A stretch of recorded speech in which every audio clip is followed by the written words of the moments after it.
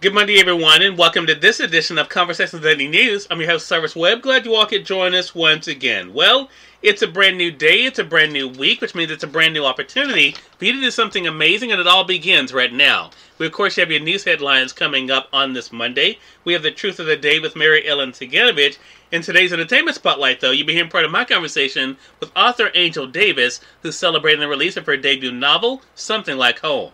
Enjoy today's program. For Conversations Daily News, I'm Cyrus Webb with your Monday headlines. In international news, Taliban says U.S. will provide humanitarian aid to Afghanistan. The U.S. has agreed to provide humanitarian aid to a desperately poor Afghanistan on the brink of an economic disaster while refusing to give political recognition to the country's new Taliban leaders, the Taliban said on Sunday. The statement came at the end of the first direct talks between the former foes since the chaotic withdrawal of U.S. troops at the end of August. There was no immediate comment from the U.S. on the weekend meeting. The Taliban said the talks held in Qatar went well, with Washington freeing up humanitarian aid to Afghanistan after agreeing not to link such assistance to formal recognition of the Taliban. The United States made it clear that the talks were in no way a preamble to recognition of the Taliban, who swept into power August 15th after the U.S. allied government collapsed. The Taliban spokesperson told the Associated Press that the movement's interim foreign minister assured the U.S. during the talks that the Taliban are committed to seeing that Afghan soil is not used by extremists to launch attacks against other countries. On Saturday, however, the Taliban ruled out cooperation with Washington on containing the increasingly active Islamic State group in Afghanistan. ISIS, an enemy of the Taliban, has claimed responsibility for a number of recent attacks, including Friday's suicide bombing that killed 46 minority Shiite Muslims. Washington considered ISIS its greatest terrorist threat, emanating from Afghanistan. In national news, advocates and lawmakers push hospitals to help more with bills. Swamped with medical bills, the hospital that treated you may be able to help. Whether you learn about this before those bills wind up in debt collections is another matter. Medical bills often represent large unexpected shocks that can crash personal budgets. Roughly 1 in 7 U.S. residents with a credit record has medical debt in collections, according to the nonprofit Urban Institute. Hospitals have ways to keep more people from joining those ranks. Those can include income-based discounts, payment plans, help finding health insurance, or waiving a bill and writing it off as a charity care. But people frequently miss notices in their bills about assistance or have trouble plowing through the paperwork to qualify, patient counselors say. They say hospitals need to do more to ensure patients know about available help. We need a whole new mindset, said Elizabeth Benjamin, a vice president with the nonprofit Community Service Society of New York. A hospital as a charity should be figuring out why a patient isn't able to pay a bill. In more national news, toy makers race to get products on shelves amid supply clogs.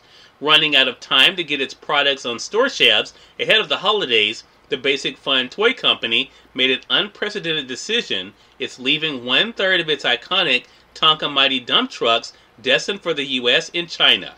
Why? Given surging prices for shipping containers and clogs in the supply network, transportation costs to get the bulky yellow toy to U.S. soil is now 40% of the retail price, which is roughly $26. That's dramatically up from 7% a year ago. And it doesn't even include the cost of getting the product from U.S. ports to retailers. We've never left product behind in this way, said Jay Foreman, CEO of Basic Fun. We really had no choice. Toy companies are racing to get their products to retailers as they grapple with the severe supply network crunch that could mean sparse shelves for the holidays. They're trying to find containers to ship their goods while searching for alternative ports. Some are flying in some of the toys instead of shipping by boat to ensure delivery during December. And in cases like Basic Fun, they're leaving toys behind in China and waiting for costs to come down. In business news, Southwest Airlines cancels more than 1,000 weekend flights. Southwest Airlines canceled hundreds of flights over the weekend, blaming the woes on air traffic control issues and weather. The airline canceled more than 1,000 flights, or 28% of its schedule, as of 5 p.m. on Sunday, according to flight tracker FlightAware. That was the highest rate by far of the major U.S. airlines. Next in line were Allegiant and Sprint, which had respectively canceled 5% and 4% of their flights on Sunday, according to the flight tracker. And finally, in entertainment news, Craig's final Bond movie takes $56 million at domestic box office. After over 18 months of pandemic delays, No Time to Die opened on target. The final James Bond film of the Daniel Craig era grossed $56 million from 4,400 North American theaters, according to studio estimates on Sunday, to easily take the first place spot. It didn't break any pandemic or 007 records, but it didn't fall significantly short either, and is in fact the fourth best opening in the 25-film series. Cyrus Webb, Conversations Daily News. It's now time for the Truth of the Day with Mary Ellen Ciganovich. Mary Ellen, take it away. Hi, this is Mary Ellen with your Truth of the Day. Choose to express feelings of love and care to others. You can create more depth and meaning in your relationships when you choose to express your love and care for others without expecting anything in return. It is always wonderful when our feelings of love and care are reciprocated, and you will sabotage yourself if you make this a condition of why you are expressing your feelings to others. By choosing to shower your love freely, regardless of the responses you receive, you will feel fulfilled to freely express your emotions. And at the same time, you'll be encouraging others to open up to you. All of us must understand every loving word and gesture contributes positively to the healing of our society. Today, become able to express love, affection, and gratitude to other people. And remember, enjoy the day. Author Angel Davis is featured in today's Entertainment Spotlight, right here on Conversations Daily News. For Conversations Daily News, I'm Cyrus Webb with Entertainment Spotlight.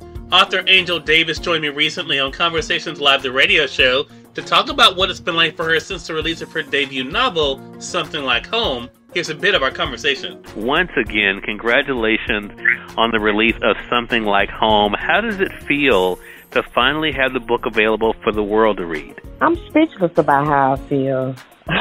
I'm never at a loss for words. I always have something to say, but somehow I can't seem to find the words to describe how I'm feeling at this moment. Yeah. Is writing something you've always wanted to do, Angel? Well, yeah. As a matter of fact, it's been a passion of mine since I was a little girl. And I didn't start thinking about writing a novel or being an author until I was in my teens. Wow. And now here you are in 2021 with all the craziness that's going on in the world.